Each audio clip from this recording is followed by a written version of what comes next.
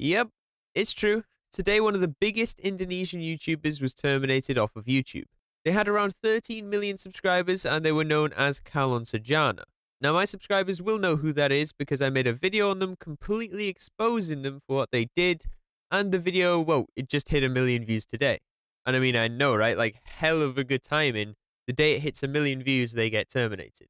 Now, I'm going to give you a backstory on all this because I am actually the reason they got terminated. Like, if I didn't make this video and speak out and actually contact other YouTubers, then today they would still have a channel and they would still be making content like this. Now, first of all, if you search up their channel, it no longer exists because they've been terminated. And if you somehow find one of their links off maybe their social blade and you click it, though, this is what you will get. It's their channel with a notice that says this account has been terminated because we received multiple third-party claims of copyright infringement regarding material the user posted.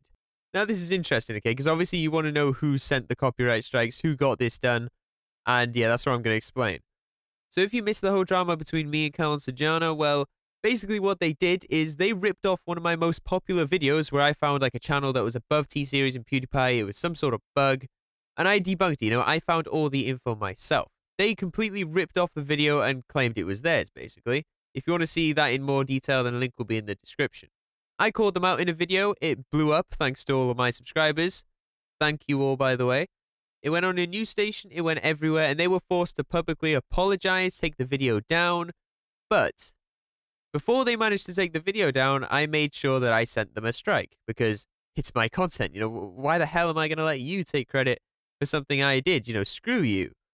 So I got that in, and I was one of the strikes. So obviously it takes 3 strikes to be terminated. I was one of them. Later on, I found out every single video that this channel with 13 million subscribers made was stolen from every YouTuber, like any YouTuber you can imagine. So I went through each video, I found out who originally made these videos before they stole them, and I contacted each user on Twitter, every single YouTuber who had their video stolen. I sent them links and I advised them on what to do. And it looks like 2 of them sent strikes. So my copyright strike and 2 others from random YouTubers, I suppose, got this channel terminated. And of course, this all started because I decided to speak out, and it just blew up.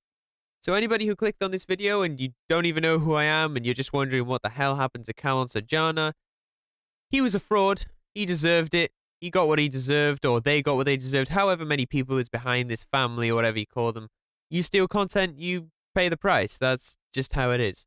And it's just incredible that a channel with 400k can do this to a channel with 13 million. Like, it really does show potential for YouTube at least. But yeah, that's it for the video. I just wanted to talk about this and just celebrate it because it is a win. They did steal my content and they did deserve this. So if you're new around here or if you're from Kalon Sejana, subscribe because I make content like this all the time and apparently things like this happen here. Make sure you do have an amazing day or night though. I'm out.